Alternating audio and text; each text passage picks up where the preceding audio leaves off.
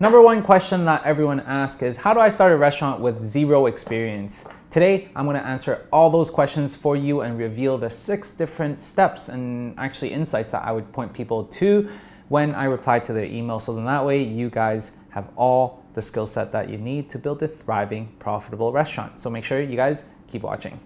Hello friends, my name is Wilson, your friend in helping you build a profitable restaurant. Just want to show some love to these 2 individuals for their love and support, and that's the community that I want to create, a positive, encouraging one, which is the reason why if you want to get featured, make sure you guys go into the comment section below and leave us a comment.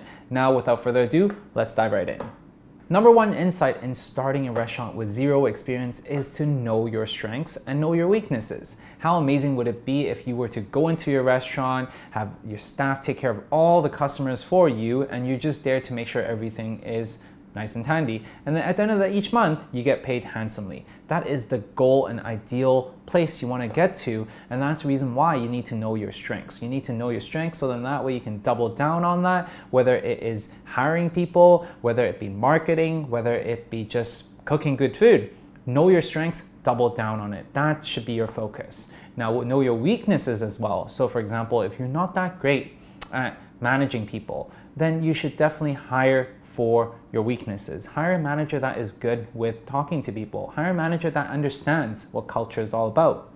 On the other hand, if you're just not that great of a cook, but you really enjoy this industry, same thing. Hire a goddamn good cook. So then that way they can get good food for you, and that way you can take care of your customers. Regardless of the fact, you need to know your weakness and you need to know your strengths. That's how you're gonna be able to build a thriving business. Second insight that I want to share with you is to find a food concept that is in high demand.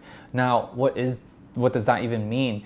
Finding a food recipe that within your city, people are actually always ordering, and that becomes part of their eating habits. So for example, in Vancouver, BC, people love bubble tea, and which is the reason why there are a lot of bubble tea shops here. People also like Vietnamese food. People also like sushi. And these are our staple items in Vancouver, which is the reason why if you were to build a restaurant, build restaurant concepts revolving around these cuisines, then that way you can really capture the demand that is coming in. Supply and demand. Why is that the case? Why is it super important? It is because, let's say for example, if you have the best fried turkey leg in Vancouver, no one's gonna buy it because that's just not the demographic that would enjoy this type of food staple. You might have the best dish out there, but the concept doesn't work with this demographic. Hence, no demand, it doesn't matter how much supply you have, no one's gonna buy it. That's the reason why you would always wanna find a food concept within your city that is in high demand. Then you don't need to go and beg for business. Business will come to you. Third insight that I want to share with you if you have no experience is the fact that location truly matters. I know a lot of people talk about that location, yet rarely do people talk about why location is super important. Location is super important for your restaurant concept is because you want to have it at a location, your concept at a location where your customers are hanging out. It doesn't matter how great or how prime your location is. If your customers are not hanging out around that area, then you're not going to get sales. Simple as that. So definitely understand where your customers hang out and have your food concepts by that area. To give you an example, my client has a Greek shop in downtown Vancouver, one of the best Greek foods out there, but yet they don't have much business. And I asked them, I'm like, why is that the case? Who are you really catering to? Then they start telling me about, hey, you know what? We cater to the families who miss home, and we were super popular when we were in a different part of the city, and we thought that it would be a great idea to move to a more prime location in downtown Vancouver. And once they moved, business went downhill. The reason why it went downhill is because they moved their location from where their customers are hanging out, which is around the city area, the Greek village area, and moved it to downtown Vancouver, where a majority of the people there are more millennials and they're not really used to this kind of cuisine, which is the reason why location truly does matter. If you guys want to learn more about this, definitely check out this video as I talk more about the variables and the different components that would make a great location for your food concept.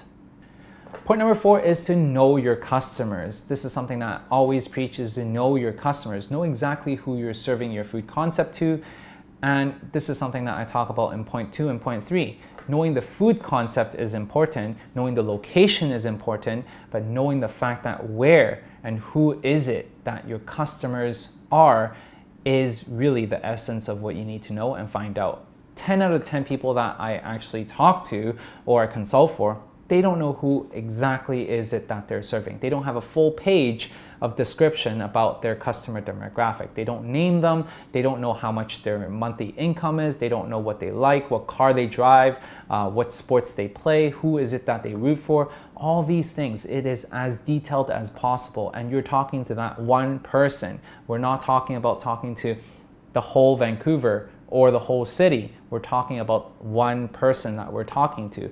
By you focusing your narrow, by you serving that one demographic, you end up talking to everyone else. It is counterintuitive, but that is the way for you to gain any type of traction. So knowing your customers are super, super important. And if you want to learn more about that, once again, we created the video right here for you to understand and identify your ideal customers. Next up is to know your business plan. Guys, so many people I actually mentor, it is mind-boggling. It's crazy. People don't know what they're doing. They don't have a solid plan. They don't have solid foundation of what they're doing. They simply are just thrown into the ocean and just trying to swim ashore, but not knowing which way they should swim to. Having a business plan is like having a guide, having a map, knowing exactly where you're heading. And that's the reason why it's super important for you to understand and build your business plan. On top of that, if you're looking for partners, if you're looking into raising funds, this is equally as important. So then that way you can actually bring this business plan and to actually raise funds with, or to actually engage with different partners. Nonetheless, having a business plan will only help you. As hard and as tedious as this process, going through this exercise allows you to have much more clarity within your business. What is your financial projection? Who is it that you're serving? What makes you different? What is your SWOT analysis? What is your unique selling proposition? All these things should be put into your business plan. If you don't know much about this or how to even create one, this video you should definitely watch, because this is what we go into in depth of how you can create a business plan. So make sure you guys click this and watch this video. Final insight that I want to share with you is to always keep learning. This is one of the major things that I always preach, is to actually keep learning. A lot of people feel complacent. They feel like that, you know what, after I go through high school, post-secondary, I don't need to learn anymore, and they end up just being out there on their own. But this whole journey, being a restaurateur, is an art, is a science as well. So definitely go out there and actually learn from someone who's been there and done that. Why do we even want to do that?